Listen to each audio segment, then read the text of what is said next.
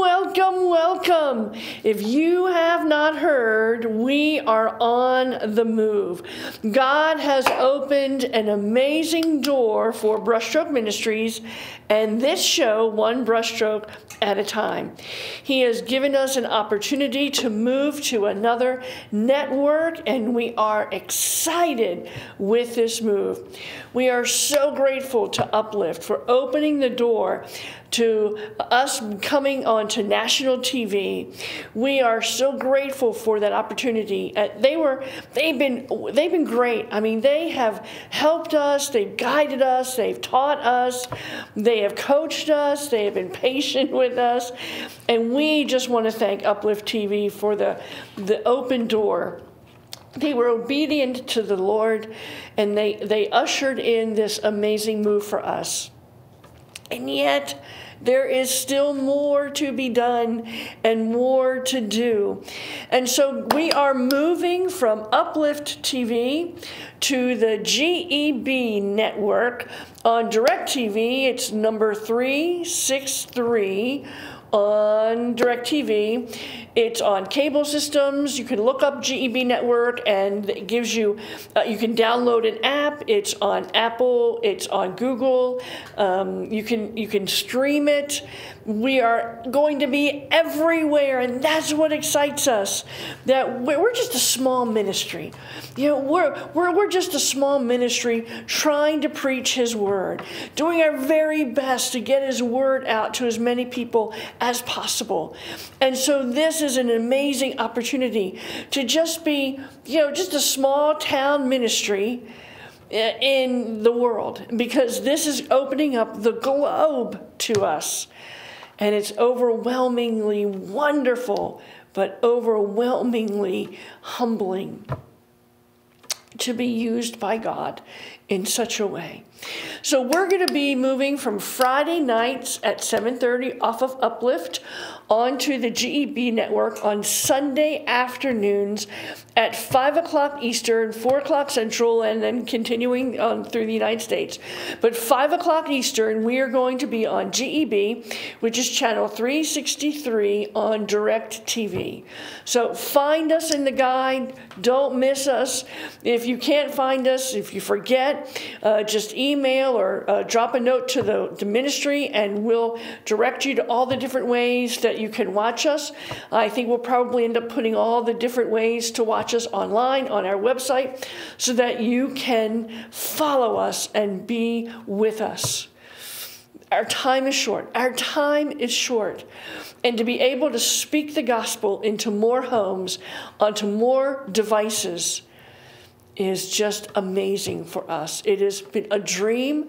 It has been a desire of my heart to just preach His word.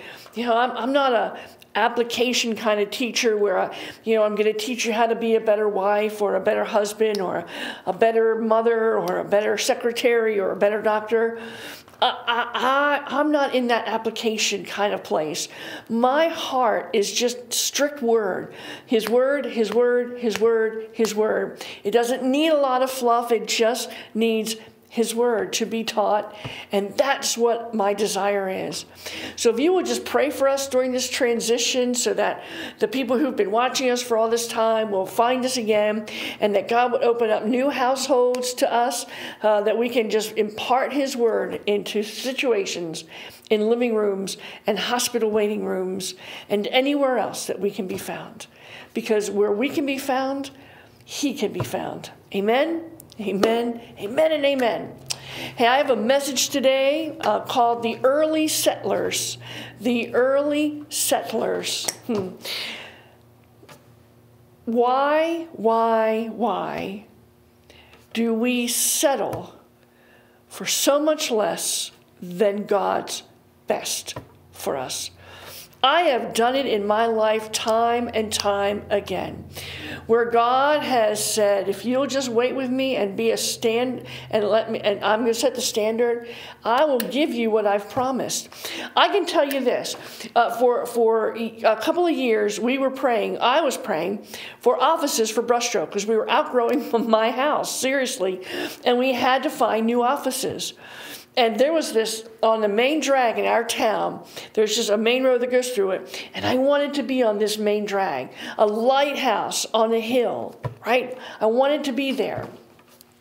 And this one building went up for sale. And I thought, oh, that's the one I want. That's the one that God has for me. And it wasn't perfect. It wasn't magnificent, but it would suit us. It would be okay.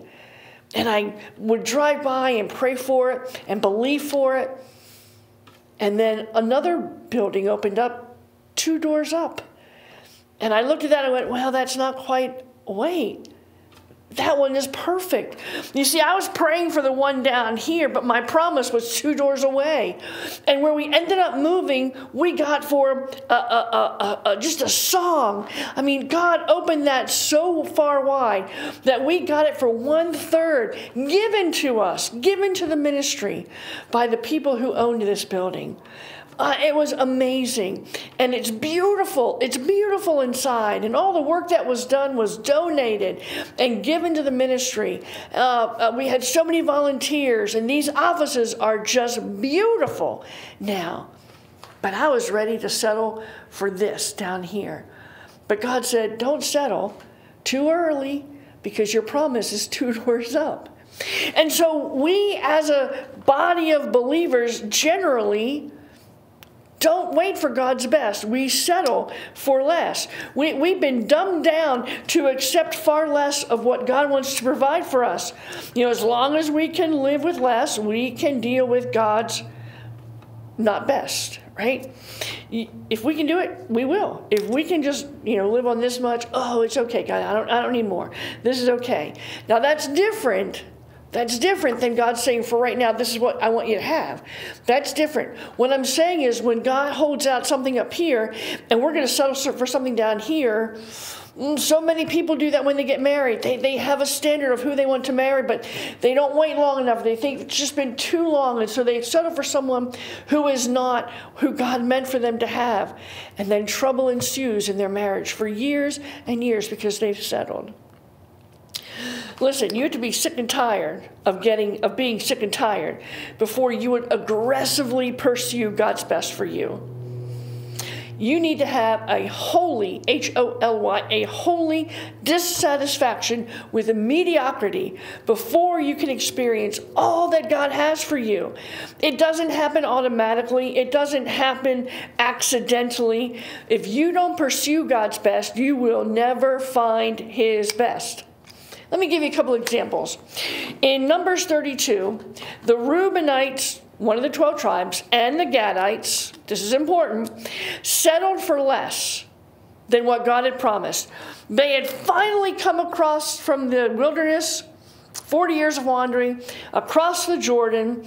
They had defeated the people in this area, and they were ready to go forth into the promise that God had for them in the land flowing with milk and honey.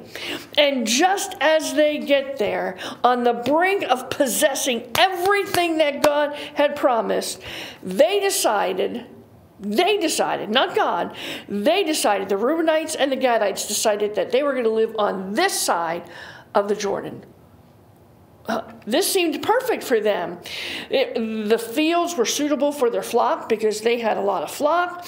They had defeated the enemy, so it was a safe place for their families. It was a decision that looked almost too good to be true. It kept their children out of harm's way. They could settle finally. I mean, this was perfect. But what was wrong with this side of the Jordan? They were a people of covenant. And God wanted them in the promised land, not in the almost promised land. See, that's us a lot. We see a promised land and we think, oh, I'll never be, I don't think God will ever do that for me. And so we settle for back here, the almost promised. The almost promised. They stopped short of possessing the land that was promised to them. They had run out the enemy of Jazer and Gilead. I mean, this looks great, but it wasn't what God had for them. What was wrong with that? What was wrong?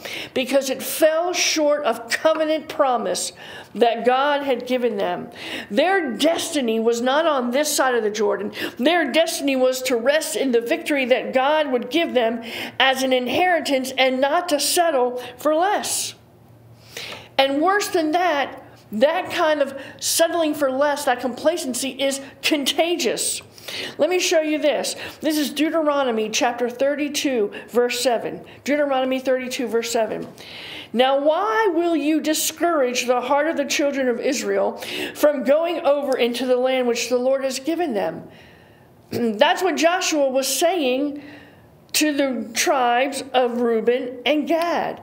Why would you discourage the others by not going over with us?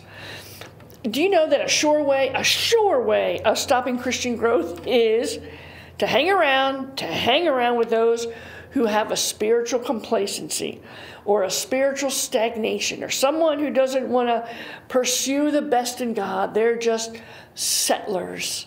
They're settling for less. They're just early settlers.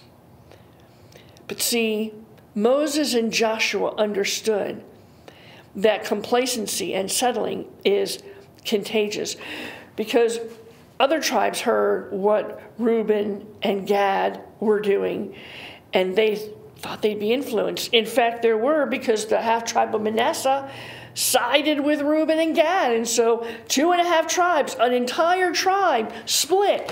Now remember, a tribe was just a huge family unit. And half the family stayed here and half the family went on. Do you understand that that is not God? That is Satan's device, is to divide families? He does it even now. Divides families and puts some here and some over there, and some in this denomination and some in that denomination, and some home and some not. That was a ploy of the enemy. So you've been saved for something, and you've been saved for something great. You've been saved for something spectacular, right? Here, this is Deuteronomy chapter 6, verse 23. Deuteronomy 6, 23. Then he brought us out from there that he might bring us in to give us the land which he swore to our fathers. See, many of us have been brought out. We've been brought out of sin and depravity, and we've been delivered out of addiction. We've been delivered from habits. We've been saved out of death. We've been saved out of recklessness. We've been saved out of rejection and all those feelings that we muddle through. We've been saved out. And we think that that's just where God wants us. Just, oh, I'm out. I'm out of hell. I've been saved. I won't be going to hell. But you've not allowed him to bring you in. I've been there. I have been brought out and have refused to be brought in. I was settling for so many things in my life. Settling for, well, I don't feel as bad today in my body that I did yesterday. So because I don't feel as bad, I'm okay. I'm okay. I can get up and go to work now. So yeah, I still don't feel great, but I'm okay. Settling. That's settling. That is settling for less. God doesn't want you half healed. He wants you whole healed. He doesn't want you half delivered. He wants you wholly delivered. He doesn't want you half free. He wants you wholly free. But we're settling for just being brought out and settling for less. Now, let me show you some other settlers. Israel settled for a man named King Saul. This was not God's chosen. The king, according to in Genesis, when Jacob was blessing his 12 sons, he blessed Judah, and he said, out of Judah, the scepter will come out of Judah. In other words, out of the tribe of Judah, every king will come out of the tribe of Judah. That's why Jesus is called the Lion of the tribe of Judah, because every king comes out of the tribe of Judah. So who does Israel pick as their first king? Not a guy from Judah. A man named Saul, who was a Reubenite. He wasn't even Judean. and he was a disastrous king. You see, they couldn't wait for God to give them the rightful king, as David was still a young boy. God wanted to be their king until he installed the right king. But Israel settled for Saul, and it was disastrous. Abraham and Sarah couldn't wait for the rightful heir. They couldn't wait for who would eventually be Isaac, and they settled for an Ishmael. And Ishmael and Isaac became enemies. The tribes became enemies. Arabs, Israelites, that's still going on today because they settled for what they thought was the promise of God. Israel again settled for being in Kadesh Barnea instead when they could have gone to the promised land. Listen, they even wanted to settle for Egypt than the promised land. Look at Numbers chapter 11, verse 5. Numbers 11, verse 5. We remember the fish that we ate in Egypt that cost nothing. The cucumbers, the melons, the leeks, the onions, and the garlic. Here's what they were saying. They're going, oh, boy, I'd rather go back to slavery and eat that. I just want to eat everything I want to eat. I don't want to go to the promised land where I might have to work, where I might have to toil for what we have. It was free back in slavery. That would be settling. Look at Psalm 106, probably one of the worst and the saddest scriptures in the Bible. Psalm 106, verses 24 and 25. The people refused to enter the pleasant land, for they would not believe his promise. They would not believe his promise to take care for them. Instead, they grumbled in their tents and refused to obey the Lord. Is that you? Could that possibly be you? That you refuse to enter into this amazing promise God has for you because you can't believe that he would do it for you, or that you have stopped believing that he promised it to you, and life has gotten in the way, and doubt and fear and years and time has come in between you and God's promise, and so you go, I refuse to go. I'm just going to give it up. And then you settle for less than God's best. Listen, they even settled for Barabbas. They could have had Jesus, but they settled for Barabbas. Can you imagine? The solemnity, the solemnness with which that happened? That God is looking down and going, I have promised you the Messiah.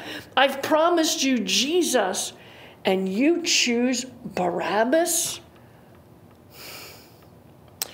For those of us who have been Christians for a long time, it becomes easy to think that we have exhausted the possibilities of God in our lives, right? Listen, we've all been there where we feel like we've just exhausted God's possibilities for us.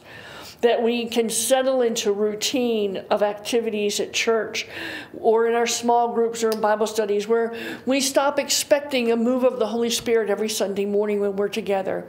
We stop believing that visitors are coming to our church and that we've invited people and people will get saved every Sunday. We have stopped believing that promise that if we lift him up, he'll draw men unto himself. We've sort of given into the complacency and the easiness of not pursuing and aggressively going after God's best. We have little expectation. Be honest, be honest. We have little expectation of anything new. The familiar becomes predictive, and everything from here and out is just more of the same. But one of these days, we're going to stand before God, and in an instant, in a heartbreaking instant, we are going to know what we could have had while we were on this earth. We will understand that the same power that raised Christ from the dead was resident within us all along, and that we will discover that we didn't have to be sick, that we didn't have to live broke, that we didn't have to be depressed, we didn't have to live a life of discouragement, that we didn't have to limp into heaven. crying, praise God, I made it, we're going to find out that we didn't have to live that way at all. That God had his best for us. Will you say this? Will you just say this with me? Lord, please, if this is my inheritance by the blood of the Lamb, I want to enter in. I want to go through it with you, and I want everything that you have for me. If all of this is our inheritance, Lord, I want everything that you have for me. Here is an audacious prayer. And I mean a big, fat, audacious, daring, I double dog dare you kind of prayer to pray every day. And it's in Ephesians chapter 3, verse 19. I pray that out of his glorious riches that he may strengthen you with power through his Spirit in your inner being, so that Christ may dwell in your hearts through faith. And I pray that you, being rooted and established in love, may have power, together with all the Lord's holy people, to grasp how wide, how long, how high, and how deep is the love of Christ, and to know that you know that you know that this love surpasses knowledge, that you may be, here it is, filled to the measure of all the fullness of God. That's a prayer that Paul was praying, that you would be filled with all the fullness of God. Not just this much of God or this much of God, but the absolute fullness of God. That is a big, fat, double dog dare you, audacious prayer. I dare us as a church to pray every day, God, fill me with your absolute fullness of who you are and what you have for me. God, don't ever let me live a day of less than you want me to have in that day. I dare us as a church to pray that. We begin to pray that, and God will bestow upon us graces and mercies and promises and blessings that we could scarce understand. Because first, you have to understand that no matter how much you've experienced God, no matter how much God is in you, there is still more, infinitely more to be experienced. You've only begun to experience the fullness of God. I guarantee you. Compared to the fullness of God, I've only tasted part of what he has for me. That big audacious prayer jolts you out of mediocrity. I mean, it just jolts you out. Instead of praying, oh God, whatever you have for me, I just bless you and praise you today for what you have for me.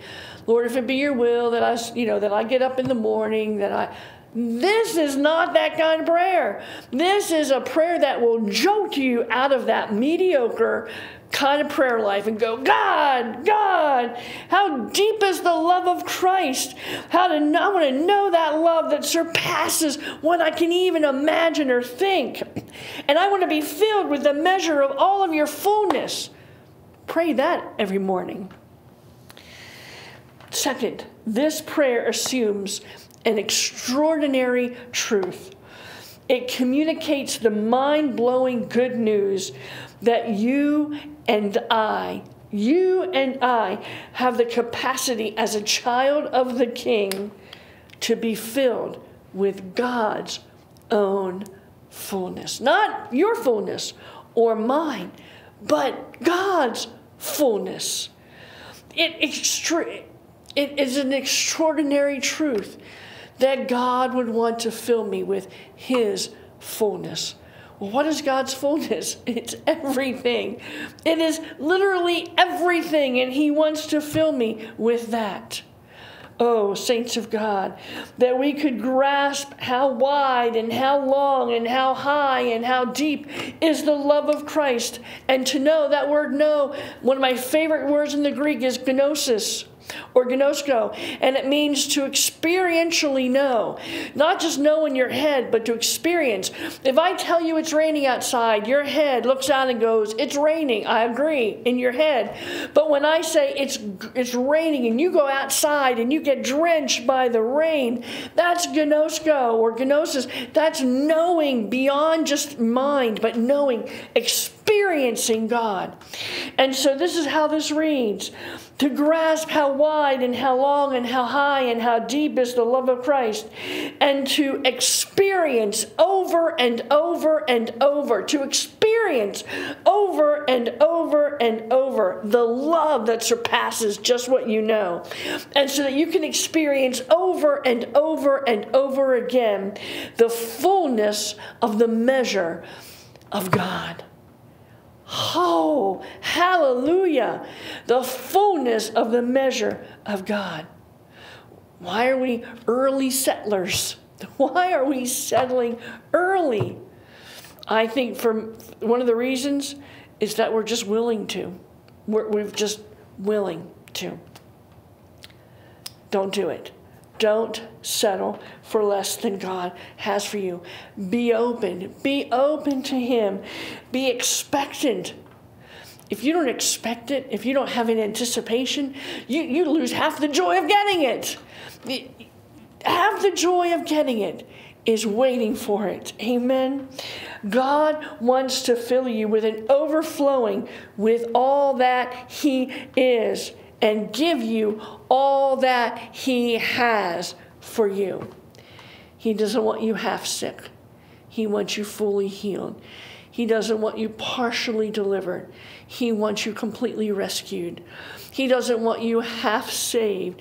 He wants a recklessness in your salvation that changes you in a heartbeat from who you were to who He wants you to be. This is what God wants. He doesn't want you to be half anything, partial something. He wants you to be whole, complete, sozo. That's what salvation is. Complete wholeness, healing, everything. That's what He wants. Stop settling for less. Stop being an early settler and being a late receiver. Amen. Listen, if you do not know this Jesus who wants to give you His fullness to live in you, will you let us lead Him to you? Because this is an amazing life that He's painting this great picture of. Your life with His, one brushstroke at a time. God bless you. Thank you for watching today's program, One Brushstroke at a Time. If you have been blessed by this study, would you share your story with us? We want to hear how God is moving in hearts all around the globe.